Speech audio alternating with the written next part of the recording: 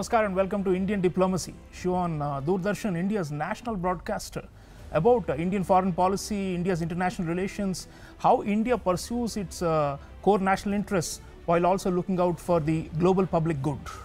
Viewers, in this episode, we are taking up the theme of 9 years of Prime Minister Narendra Modi's good governance with a special emphasis on energy security and energy diplomacy. Energy is the lifeblood of the world's most populous nation, India, which is of course also the fastest growing major economy. And to secure energy supplies, predictable, stable energy, this is a very, very fundamental task of the nation.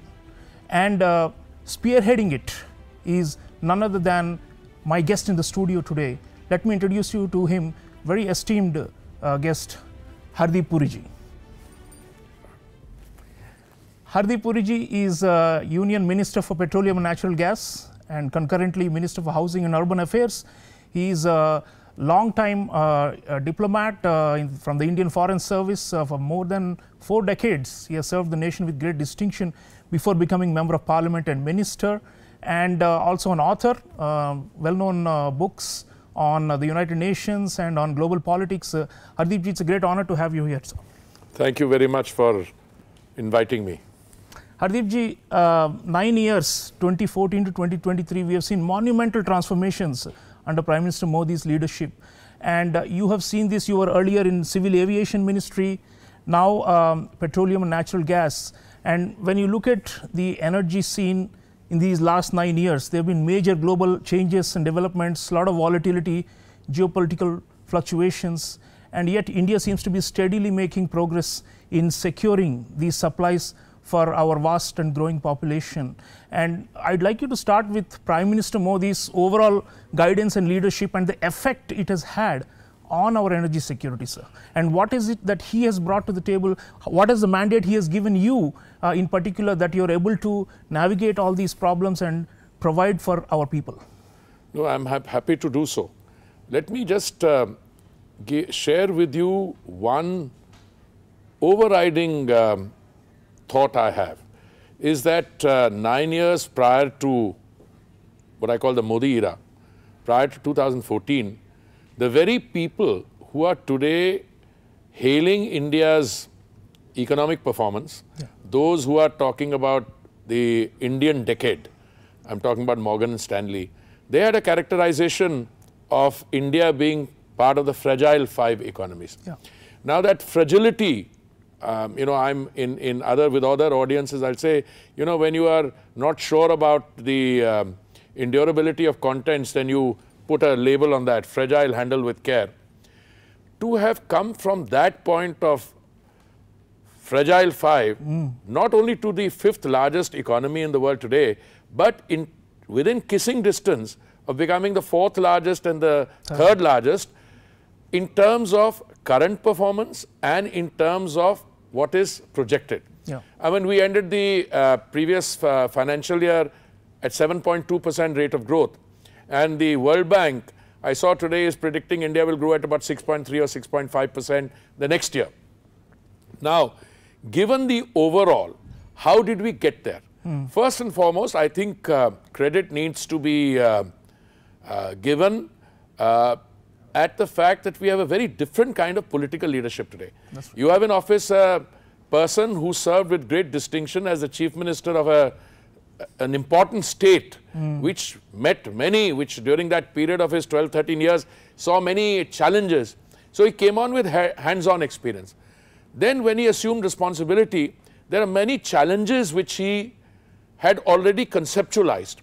I mean, on the urban side, previous governments thought that the urban space, the West called us reluctant urbanizers. People said it's a nuisance, the votes come from elsewhere. A mindset was still conditioned by rural development, etc. He embraced urbanization as an opportunity. In other words, within the challenge, he grasped the opportunity. That's one. But coming to petroleum and natural gas, you said something in your preambular opening remarks about energy being the lifeline of the Indian economy. It's a lifeline of the global economy. Absolutely. But if you look at what's happening in the world today, you will see, I'm simplifying it, that the world consumes about 100 million barrels of oil crude oil in a day. India consumes about 5 million barrels, but the world is almost flat in terms of demand. World demand, even when things are good, was growing only at 1%. Today, you have question marks on how many of the larger economies, I mean in terms of Arthvyavastha, in terms of economic size, Germany, UK, France, there are even question marks about the US economy. I mean, I read the Wall Street Journal recently, several reasons. Is the US going to head towards a recession? Several reasons why it will, several reasons why it don't. In the end, you don't know. I'm convinced the US will not. Then you have, if you define recession as quarter on quarter negative growth, Germany is self-declared in recession. The other economies in Europe are precariously balanced. India, on the other hand, even at the best of times, our growth is 3% as against a global average of 1%. But I see India's growth growing even faster. Why? From 2014 to 2023, when you've moved from the 10th largest economy in the world to the 5th largest economy, your per capita income has doubled. And I said this, and some educated erstwhile colleagues didn't understand it. I am not saying that you're going to be a $27, $28 trillion economy by 2040. I'm not saying it. I'm saying Ernst & Young is saying it. Now, what you need to do is, what is a $27, $28 trillion economy? And I'm not talking in terms of facts and figures. Somebody wrote a very interesting piece, will we be a developed economy? It was in response to the Honorable Prime Minister saying कि 2047 जब हम 100 वर्ष हमारे हो जाएंगे as an independent country, हम एक विकसित देश बनेंगे.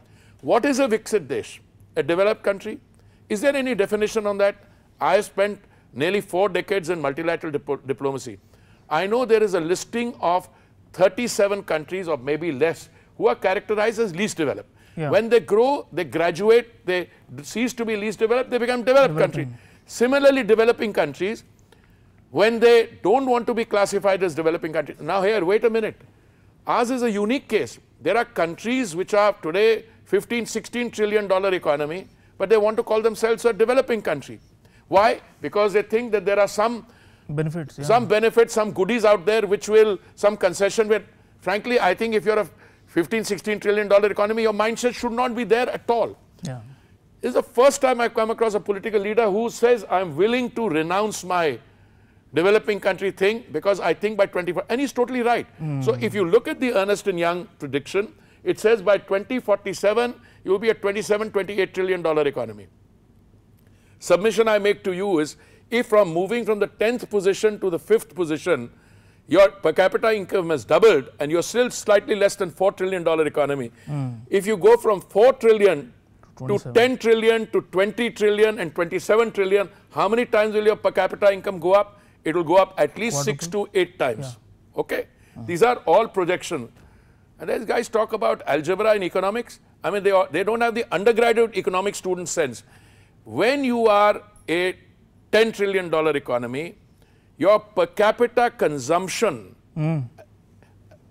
as a function of your per capita income goes up. A person who earns $10,000 per capita will not accept the kind of resources or facilities you have available in sector X. The beauty of India is that the Prime Minister was able to revamp the health sector at the time of the pandemic, when everything else was going around around us. We had a vaccine manufacturing capacity in the public sector between 2004 and 14. They dismantled it. I'm not going into the whys of it. All I'm trying to tell you is, starting from scratch, domestic vaccine manufacturing, you've distributed what? 220 crore plus. You've manufactured and distributed free. This is just one sector. And to over 100 countries. I'm coming to that. In my last association with the UN, so there are 193 countries in the world. South Sudan was 193 state. I was looking at the figure, about 100 countries have received vaccines from India. Some are part of commercial arrangements, the least developed poorer countries as part of bilateral assistance, etc. Look at it. Now let's move from health sector to connectivity, which I think is a very major indicator of whether a country is developed or not. Again, I'm not going into the debate. Today, there are very small countries which could be called city-states, very high per capita income, but they still like to be called developing.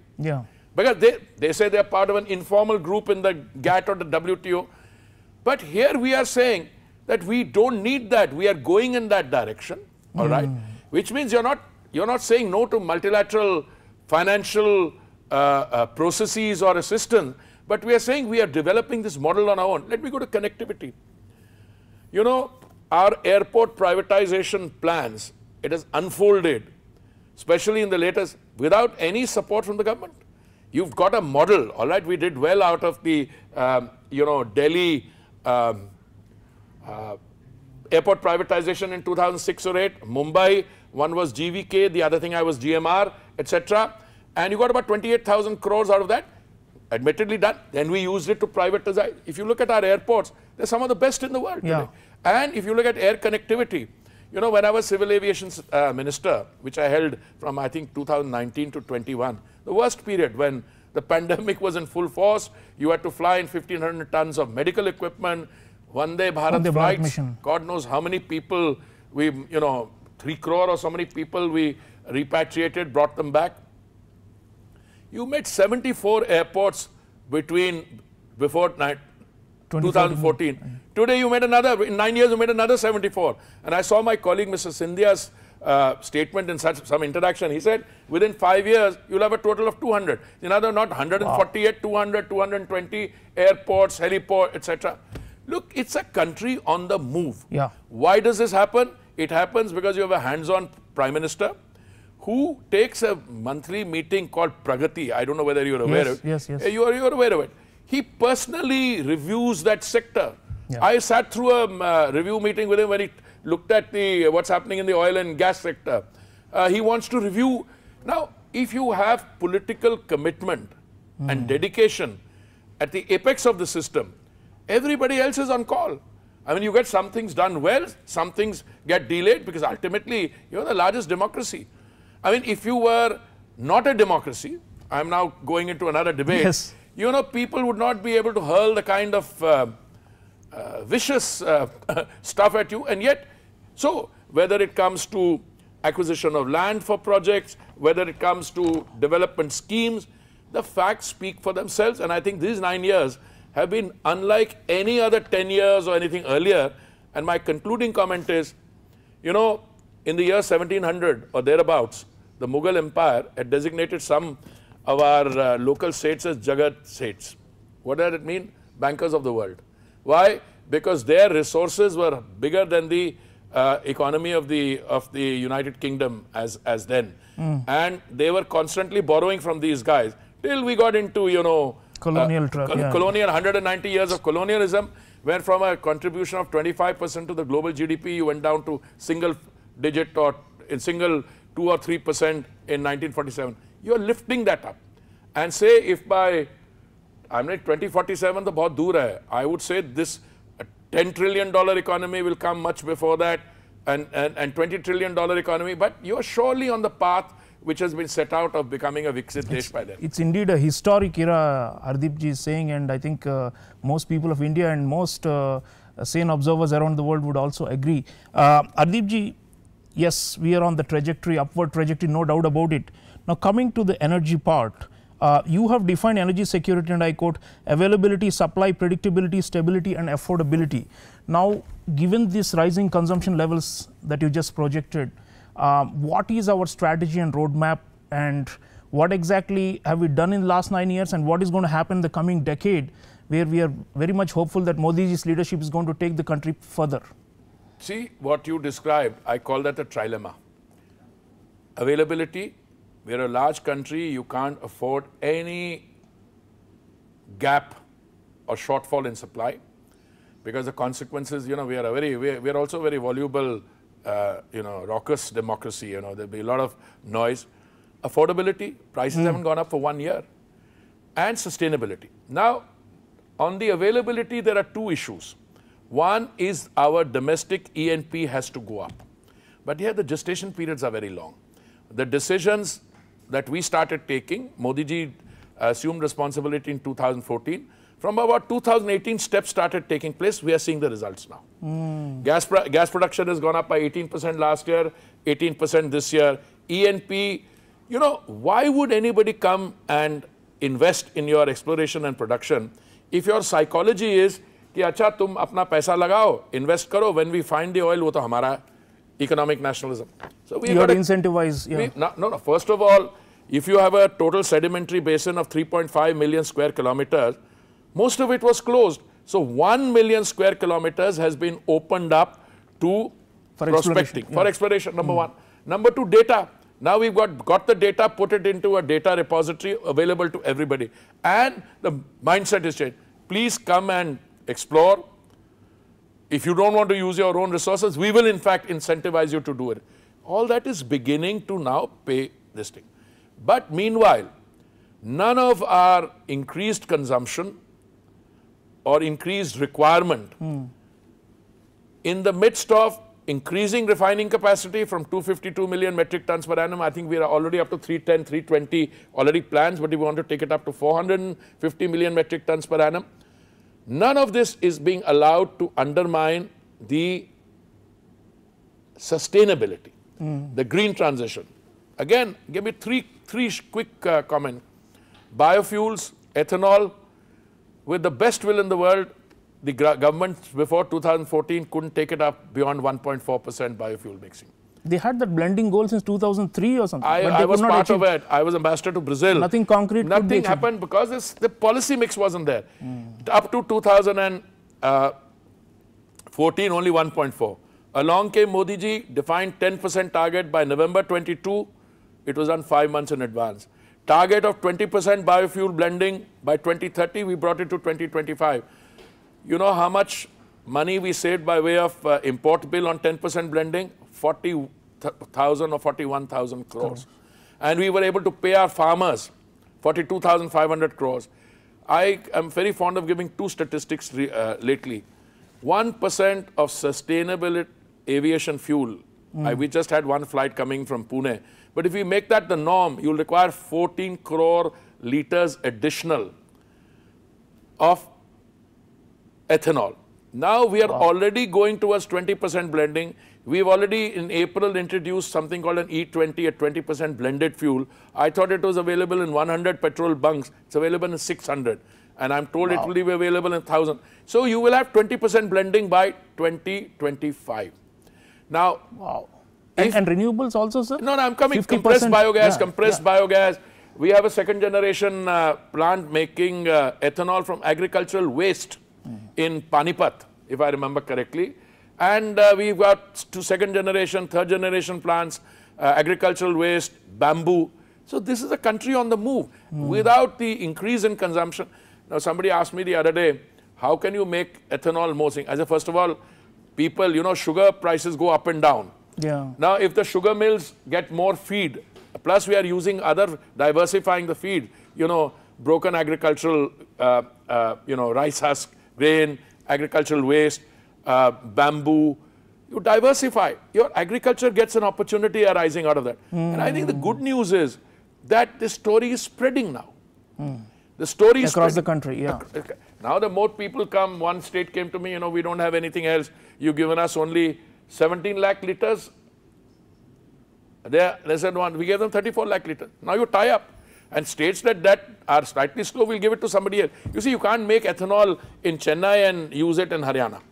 You have to, if you are making the ethanol in Haryana, you use it in Haryana or in the near vicinity.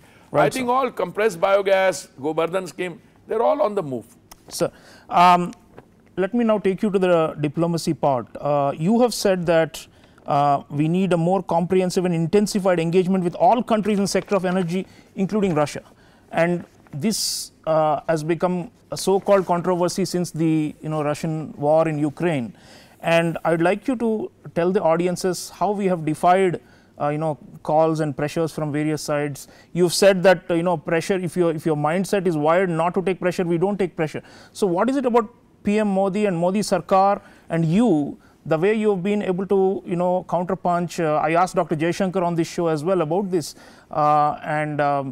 why is it that we have stuck to our ground? You've in fact even made a moral case for buying oil from any source, because we are still dependent on imports at present. So I'd like you to tell us what gives us spines in our energy diplomacy. First of all, let me demystify this. We started diversifying the sources of supply for many years. We used to import from a total of 27 countries. I think we are importing from 39 countries now, number one. Number two, the world is changing. For instance, we did not buy more than 0.2% of our requirement from the Russian Federation when we ended fiscal year 31st March 2022. Right. And those military operations began on, I think, 24th February. So by that time, we were only buying that.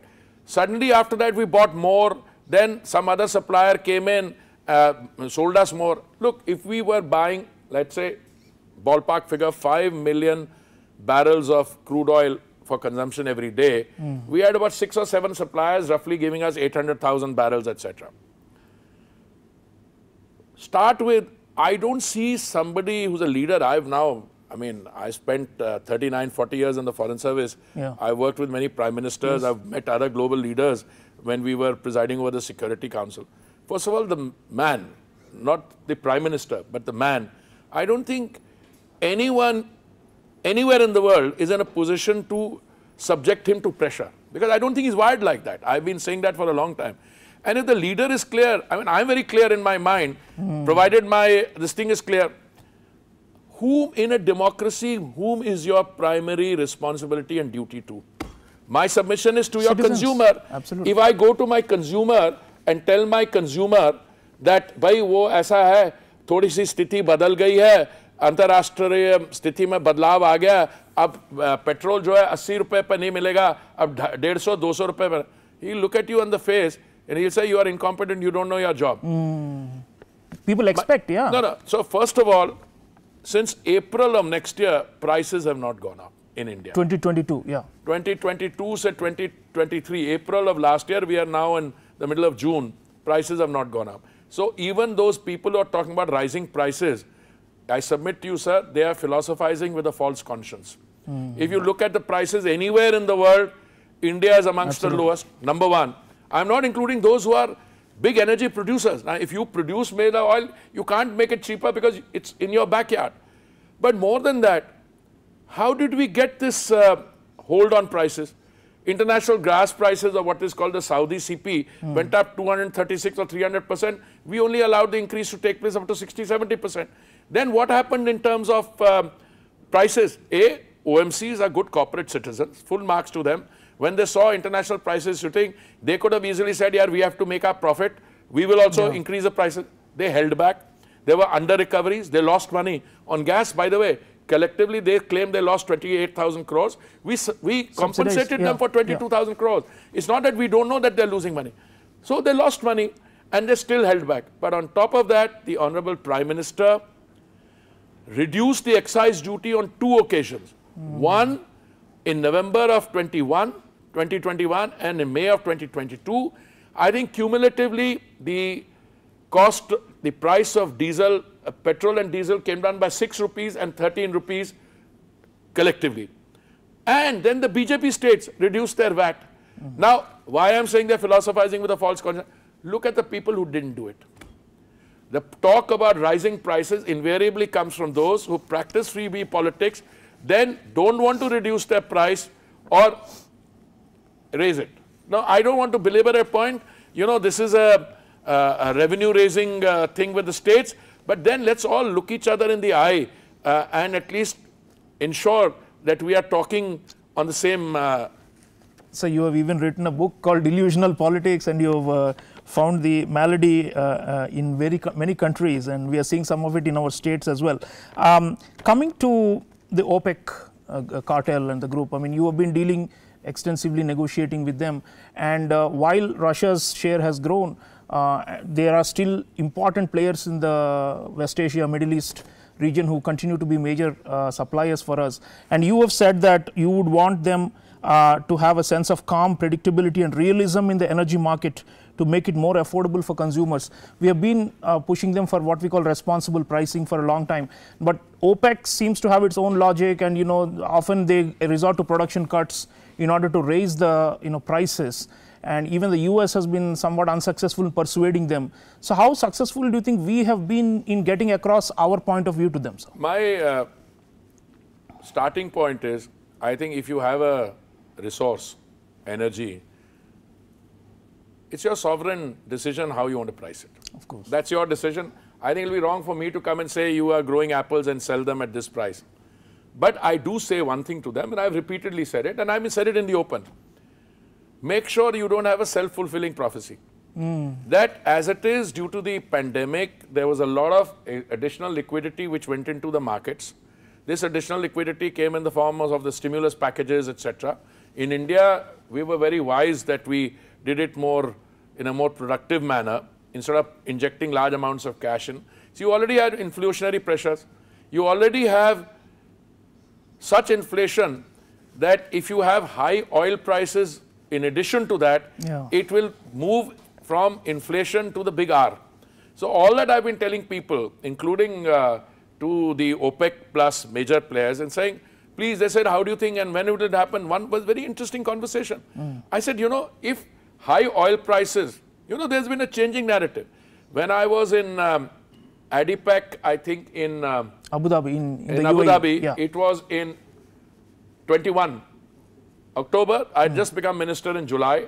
Then they said, you know, by the first quarter of next year, or the last quarter of this financial year, first quarter of next year, oil prices will come down. They didn't. Then came February 2022, then they said another. But the more interesting thing is, they've been cutting production, 1.6 million barrels in the last decision, 1 million. And the markets are not responding. They continue to the prices there are not there should be a reason for that. It's below $80, yeah. No, today 72, Indian basket is 72. No, there has to be a reason. I don't speculate. I think two things have happened. One is that the expected revival in demand in some large economies is not taking place. Correct. That is one. But there's another reason. There's a lot of more oil coming in from the United States, from countries like Brazil, countries like Guyana. I don't know how much it is. But it's an interesting situation. Normally, somebody says it's a 1 million barrels a day production cut is going to take place. The news should send the prices soaring, up. Yeah, it doesn't happen. Yeah. So it means that some things that we say and do. Look, I am not quarreling. If you are a producing country and you have your own economic requirements, you may want the price to be not at 70 but at 80. That's your concern. But on the other hand, if I am a consuming country, I detach myself from both my role as being associated with a consuming country and somebody else's role who is associated with the producing country. I am not willing to believe that it is in one's interest to reduce production and raise prices, and it's in the other's interest too. It's not even my interest for our oil prices to go down too low, because then investments don't make any sense on that. Absolutely. Because I am both a consuming, importing country, I'm also a producing country. If the price falls, like when the economic lockdown took place, it came down to $19.56 a barrel. Nobody will invest in that. Disastrous for investment. So on India being a producing country, I mean, this is of course on the anvil and it's the big, you know, future hope. You have said that we are expecting in 2023 alone investments worth $58 billion in energy exploration and production in our country. Now, you have been meeting with leaders of big Western majors, oil giants, Chevron, ExxonMobil, Total. What is the signal? What are you getting from them, sir? What do they want from India, and why are they so gung-ho about India now, about investing in India now? I would be very careful in using words. I wouldn't say they're gung-ho. I think that we have got over a past situation where impediments were put in place consciously or unconsciously by the previous dispensations which were in the decision-making realm of discouraging people. People came and then they went away. Today, my narrative, the Honorable Prime Minister meets them, is very different. This is what we've done. Please let us know what more we need to do to tweak it, to make it worthwhile for you. People are not going to come here to prospect for philanthropy, to be altruistic or philanthropic purposes because they want you to become more. They will come, there's money to be made. And look, there are a total of 4 or 5 big players there. There are 4 or 5 big players here. They have to learn to interact.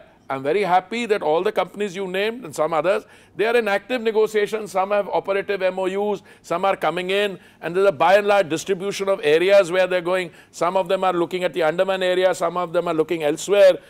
and things are beginning to move. I think that is the positive. So I don't use words like gung-ho, but I think it's all a positive. Even our own initiatives, you know, reforms in the gas sector, gas pricing.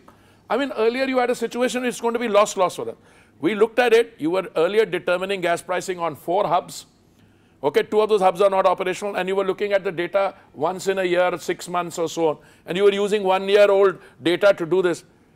What we've done now is we do it now, periodic reviews, every month. That is 15 days we look at the data, and we have a floor and we have a ceiling, and look at the results. The results are, so if you have a government which is willing to work with the stakeholders in order to be able to make it worth their while, people will come in. If you look at where else in the world, green hydrogen is a case in point. Yes, green hydrogen. Green hydrogen will work in India because government is actively conceptualized an ecosystem which is designed to encourage it. First of all, green hydrogen will succeed where you have demand, where you have a short consumption, okay, and where you have the capacity to produce. I am not willing to believe that in some desert 10, 15,000 kilometers away, you can make green hydrogen and transport it. It does not lend itself to that. So India, you have all 3. And the government has given, what, I think 19,700 under the PLI scheme for the manufacture of electrolyzers. Every electrolyzer manufacturer in the world is here today. Startups are working on it. But you have also demonstrated that the price of clean green energy solar, you can bring it down from 25 cents to 3 cents. Per unit, Per unit. Once you can do that and you have water and you got an electrolyzer, my friend, you've arrived. Absolutely. Sir, now the question is, you've been also advocating that India can be a big supporter and can assist the energy needs not only of our own population but also of the global south. And you have said multiple times that we would like to share our innovations and all these things in the energy sector which are low cost and which can really benefit and bring about large scale transformation in fellow developing countries. So on this front, sir, I would like to mention a couple of things for our viewers. One is the India-Bangladesh Friendship Pipeline that has been inaugurated. There is also India-Nepal Petroleum Pipeline, and hopefully many others that we are going to lay across our region for energy connectivity and trans-border trade and all these things. Now this is where, as India's own production and refinery capacity and all these grow, I suppose we will be able to do a lot more in terms of South-South cooperation. And on that front, India can also be a leader, sir. And what are your thoughts on? You've also mentioned that even at the G20, we can create large-scale, energy groupings centered around the interests of the global south, the voice of the global south. You have addressed them, energy ministers. So what is the signal you're getting from poorer countries and how are they looking up to India? Because traditional notion is India is a buyer of oil, India is a buyer of gas, India itself is dependent on outsiders. But now we're trying to turn it around and say India can actually help others too in these fields. These are big transformations. No, there are 2 or 3 separate processes. When you talk of the global south, you have a much broader canvas in mind. When you talk about the Indo-Nepal pipeline, which when the Prime Minister of Nepal was here, we signed that. I exchanged an agreement with my counterpart from Nepal. Or you talk about Bangladesh. I mean, this is where energy will come in from a pipeline from us going into Nepal. There's already one pipeline. We are sending up 2 stations also. That's a very different kind of thing. Then you mentioned Bangladesh. But then, even where you don't have pipelines, like Sri Lanka, I think we've given something like $4 billion of credit in some form. I don't remember the exact figure. Right. After the financial crash. But today, India is not just oil and gas. I mean, there's something called Ujjwala. You've given 9 crore 60 lakh Ujjwala connections. I mean, at a time when, I was just now with the executive director of the International Energy Agency, Fatih Birol, and he was saying that in his speech. What India has gone and done inside, in the cooking space, where the most pollution takes place, where our mothers and sisters are in the kitchen, that's one.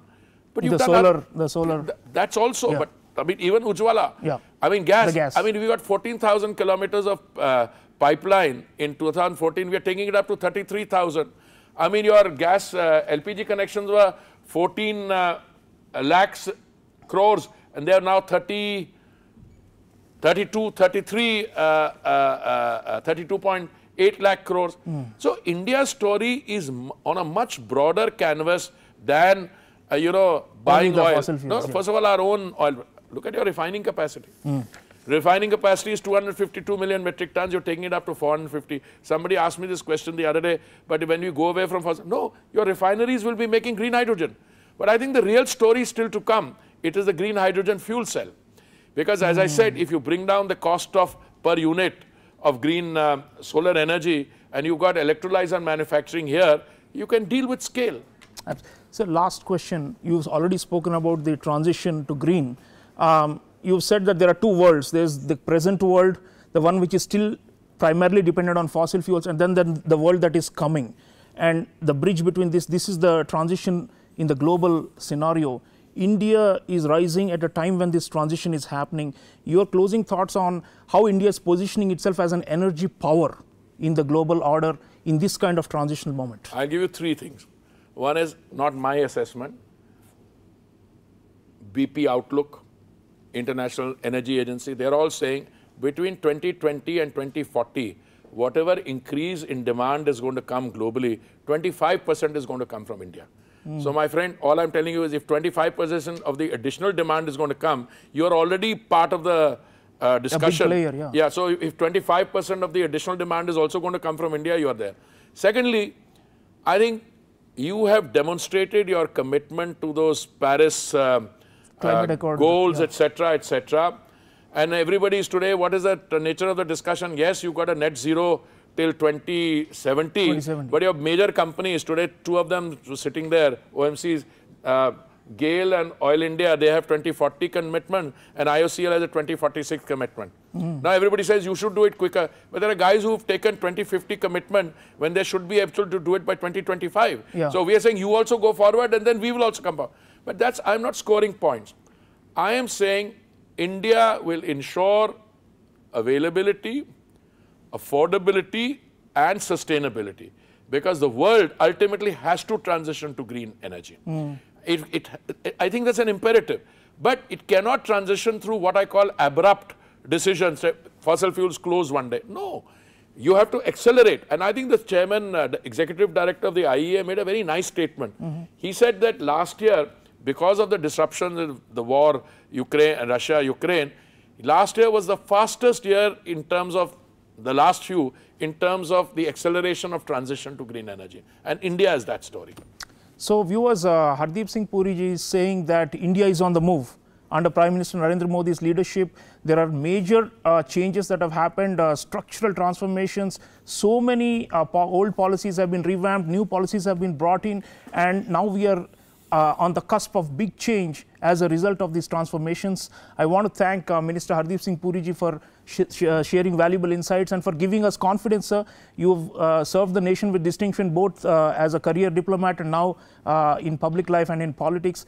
We'd like your mission to succeed, because when your mission succeeds, India rises to the top, and that is our sincere hope. Thank you so much for joining us. Thank you very much for inviting me and having this discussion. And I said, this is the new India, the rising India, which is not only in the petroleum and natural gas sector, but if you look at a host of other sectors. And I'm sure that when you invite the line ministers there, whether it's fintech, digital inclusion, schemes, everywhere the focus of the Honorable Prime Minister is that those who are the most vulnerable in our society, that they must be given the cover and the space for them to rise. With that, India rises. Absolutely. There are already a large number of multimillionaires, billionaires, there are.